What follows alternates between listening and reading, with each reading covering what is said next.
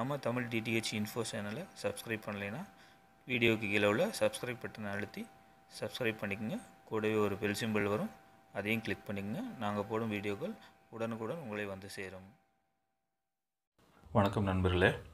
இப்போ நம்ம DTH fit பண்ணுறதுல ஒவ்வொரு வருஷம் பார்த்தோம்னா முதல்ல எப்படி ஃபிட் பண்ணணும், என்னன்றதை எப்படி இன்ஸ்டாலேஷன் பண்ணணும்னு பார்க்குறோம். இப்போ அடுத்த கட்டமாக கேபிளில் உள்ள அந்த பின்னு, கேபிள் கனெக்ட் பண்ணுறோம் இல்லையா, செட்டாப் பாக்ஸுக்கும் ஆண்டனாவுக்கும் உள்ள கேபிள், அந்த செட்டாப் பாக்ஸில் அந்த பின் இருக்கு இல்லையா, அதை இந்த பின்னு பாருங்கள். இந்த பின்னு வந்து எப்படி நம்ம கனெக்ட் பண்ணுன்றதை இப்போ நம்ம பார்க்க போகிறோம். 2 டைப் பண்ண பின்னு இருக்குது, அது காமிக்கிறேன். இந்த பின் இப்போ நான் கையில் வச்சுருக்கிற பின்னை வந்து எப்படி இன்ஸ்டாலேஷன் பண்ணணும், அடுத்த பின்னு இன்னொரு பின்னு காமிக்கிறேன் பாருங்கள். இதுலேயே என்னென்ன டைப் இருக்குதுன்னு பாருங்கள். இப்படி ஒரு வகையான டைப் இருக்குது.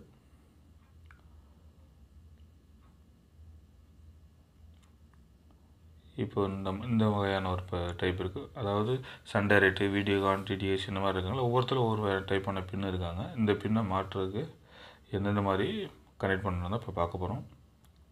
இந்த வகையான பின்னை மாட்டணும்னா கண்டிப்பாக இந்த கிரிப்பிங் டூல் நீங்கள் வாங்கி தான் ஆகணும்.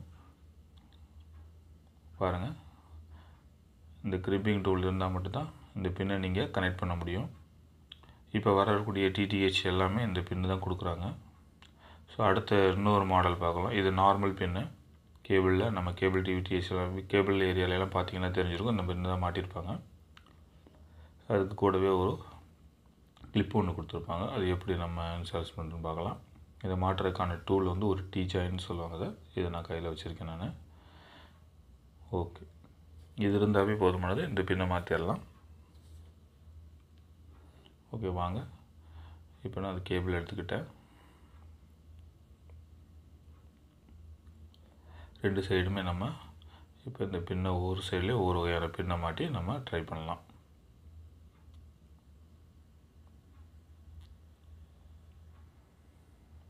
ஓகே, இப்போ இந்த பின்னில் எப்படி கனெக்ட் பண்ணுறது என்னன்றதை பார்க்கலாம். இப்படி ஸ்ட்ரைட் பண்ணிக்கோங்க. ஒரு 1 இன்ச்சுக்கு அளவு தள்ளி ஒரு நைஃப் வச்சு கட் பண்ணுங்கள்.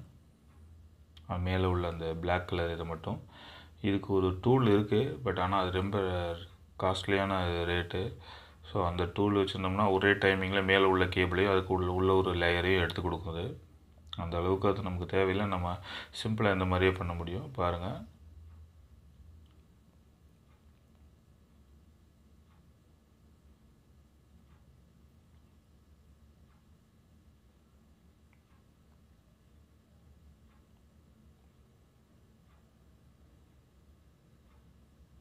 இந்த மாதிரி எடுத்து விட்டுக்குங்க. சைடில்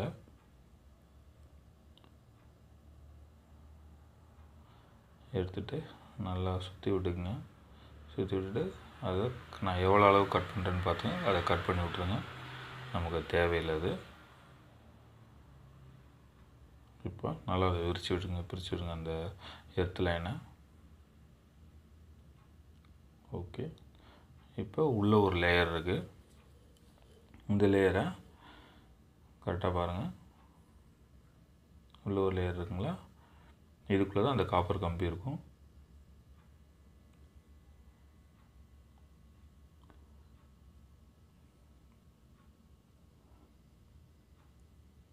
இப்போ கட் பண்ணுறதுக்கு அந்த எண்டுலேருந்து நான் கத்தி வச்சு காமிக்கிறேன் பாருங்கள். ஒரு 3 mm to 4 mm தள்ளி ஒரு லைட்டாக ஒரு கட்டிங் போடுங்க.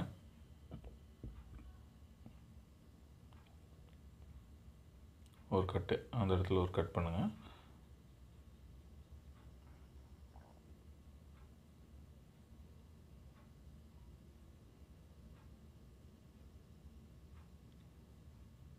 கட் பண்ணிட்டீங்கன்னா அந்த இது வெளியே வந்துடும். ரொம்ப அழுத்தி கட் பண்ணிங்கன்னா உள்ளக்கூடிய அந்த கேபிள் கட் ஆகிறதுக்கு சான்ஸ் இருக்குது, கம்பி. ஸோ அதனால் மெதுவாகவே கட் பண்ணுங்கள். கட் பண்ணிவிட்டு அந்த சைடில் இருக்கக்கூடிய பீஸெல்லாம் எடுத்து விட்டுருங்க. அந்த ஒயிட் கலர், ஏன்னா இந்த கம்பியும் அந்த இரும்பு இது இருக்கு இல்லையா, எர்த்து, அதுவும் டச் ஆகக்கூடாது. இப்போ இந்த பின் எடுத்துக்கலாம், ஏதாவது ஒரு பின்னு. எல்லா பின்னும் ஒரே மெத்தடு தான். இப்போ நான் உள்ளே ஒரு இது இருக்குது பார்த்தீங்களா, அதுக்குள்ளே விட்டுக்குங்க. இதுக்குள்ளே ஒரு லேயர் இருக்கும், அந்த பின்னுக்குள்ளேயே கரெக்டாக உள்ளே விட்டு நல்லா ப்ரெஸ் பண்ணுங்கள். பாருங்கள், கம்பி தெரியல, இதில் அந்த உள்ளே இருக்கக்கூடிய அந்த சின்ன லேயர் வர்ற வரைக்கும் ப்ரெஸ் பண்ணணும். நல்லா சுற்றி சுற்றி ப்ரெஸ் பண்ணுங்கள்.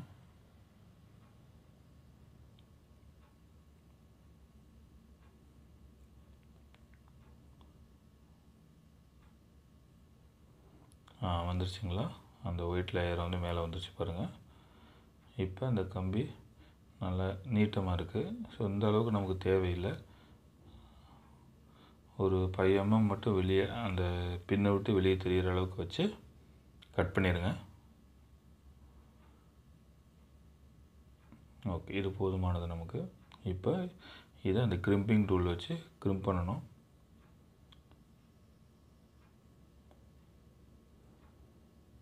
இல்லை அப்படின்னா இது உருவிட்டு வந்துடும். கிரிம்ப் பண்ணிட்டோம் அப்படின்னா இது எப்படி லாக் ஆகுதுன்னு காமிக்கிறேன் பாருங்கள்.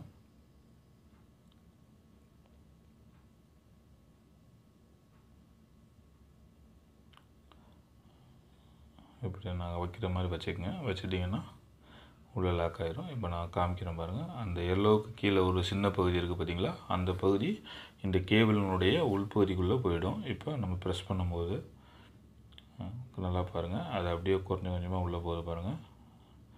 அவ்வளோதான், ப்ரெஸ் ஆகிடுச்சு, முடிஞ்சு. பின் அடித்தாச்சு. இப்படி தான் இந்த பின் அடிக்கணும்.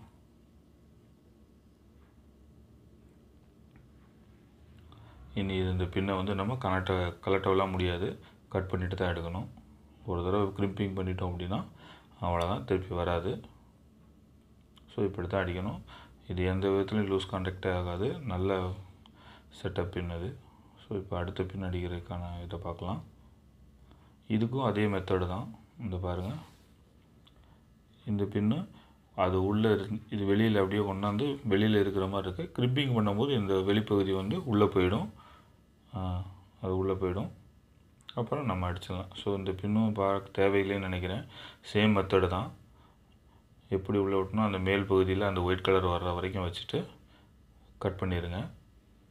திருப்பி நம்ம கிரிம்பிங் டூல்குள்ளே வச்சு கிரிம்ப் பண்ணிட்டோம் அப்படின்னா இதுவும் அந்த மாதிரி ரெடி ஆகிடும். ஸோ இது வேண்டாம், நான் உங்களுக்கு நார்மல் பின்னு வச்சு பண்ணி காமிக்கிறப்ப.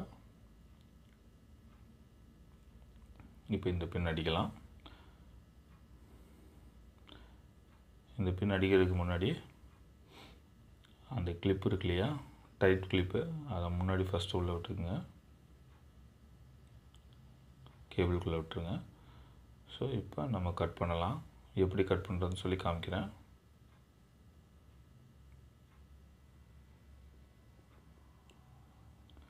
இதுவும் அதே அளவு தான், ஒரு இன்ச்சு விட்டுக்குங்க. ஒரு இன்ச்சு விட்டு அந்த கேபிள் கனெக்ட் பண்ண அதே மெத்தடு தான். கட் பண்ணிக்கோங்க.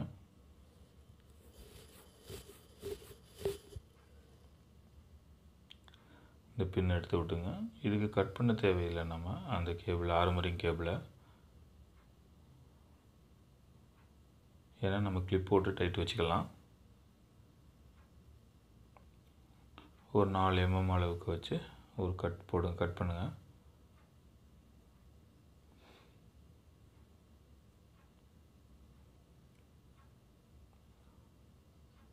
வந்துருச்சு.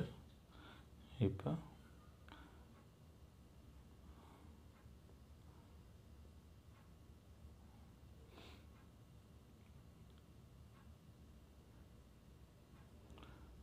இந்த டீ ஜாயின் பின்னு, இந்த டீ டூல் இருக்கு இல்லையா, இதில் ஒரு மரம் இருக்கும், அதில் வச்சு அதை டைட் பண்ணிக்கலாங்க ஃபஸ்ட்டு. இப்போ இதை உள்ளே விடுங்க. கரெக்டாக பாருங்கள், அந்த பின்னுக்குள்ளே விட்டு இந்த கருப்பு கலர் கேபிளுக்கும் ஒயிட் கலர் உள்ளே இருக்கிற ஸ்லீவுக்கும் நடுவில் இந்த பின்னு உள்ளே போகிறது மாதிரி வச்சு அழுத்தணும். நம்ம பாருங்கள், அந்த இரும்பு நல்லா ஒன்றும் ஆகாது, நல்லா இறுக்கமாக தான் அழுத்தணும். அதை அந்த மெத்தடில் தான் அதை ப்ரெஸ் பண்ண முடியும். பாருங்கள், அந்த பின்னு அந்த கருப்பு கலர் ஒயருக்குள்ளே போகுது பாருங்கள். நல்லா சுற்றி சுற்றி எடுத்துனீங்கன்னா சீக்கிரம் போயிடும். அவ்வளோதான், முடிஞ்சிச்சு. இப்போ பாருங்கள், இந்த டூலை நம்ம கழட்டிடலாம், டீ டூலை.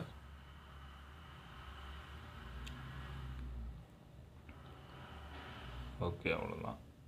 இப்போ இந்த கீழே உள்ளதை நம்ம அந்த பின்னை வச்சு கிளிக் பண்ண முடியும். இதுவும் அதே மெத்தடு தான். ஒரு ரொம்ப நீட்டமாக இருந்தது அப்படின்னா கம்பி ஒரு 5 mm மட்டும் வெளியே தெரிகிற மாதிரி வச்சு நம்ம கட் பண்ணிக்கலாம்.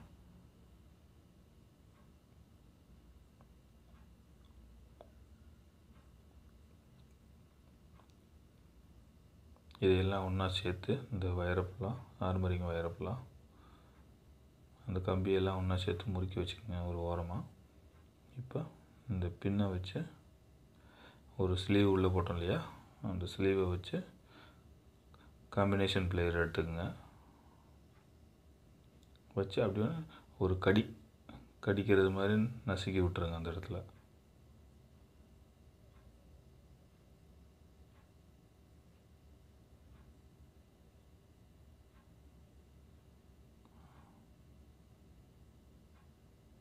அவ்வளோதான். இன்னும் இது கலராது. அந்த பின்னு கேபிளுக்குள்ளே போயிருக்கு இல்லையா, அந்த பின்னை வந்து டைட்டு வைக்கிறதுக்காக தான் இந்த மெத்தடு.